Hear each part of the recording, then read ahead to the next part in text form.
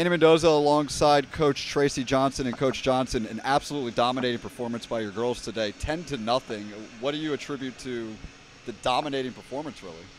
I think, it's easy to look at a game where you score a lot of goals and say that it was a dominating performance by them. Certainly it was outcome-wise. I think that we can probably be a little better and clean up some of our play, actually, and would like to see a little bit more of our level of play. Sometimes it's difficult when you're playing against teams that you're scoring a lot at, but I think there are things we can do better on the ice for sure.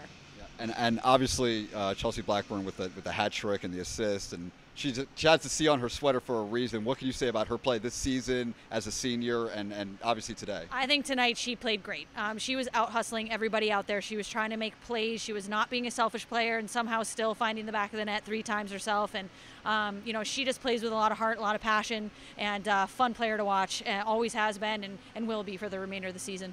Obviously, the shutout helps. Whenever you shut the other team out, there's a good chance you're going to win. What do you attribute the shutout to? Was it DeRosa in goal? Was it the defense? It seemed like they really played well hand in hand together.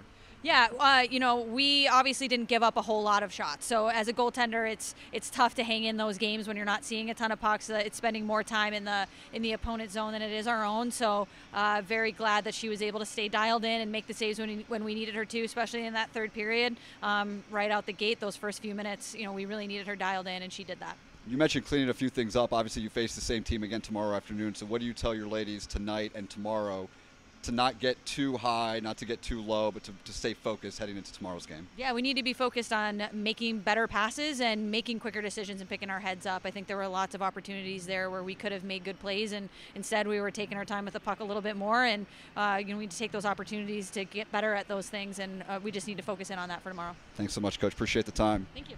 Andy Mendoza here with GoMustangSports.com.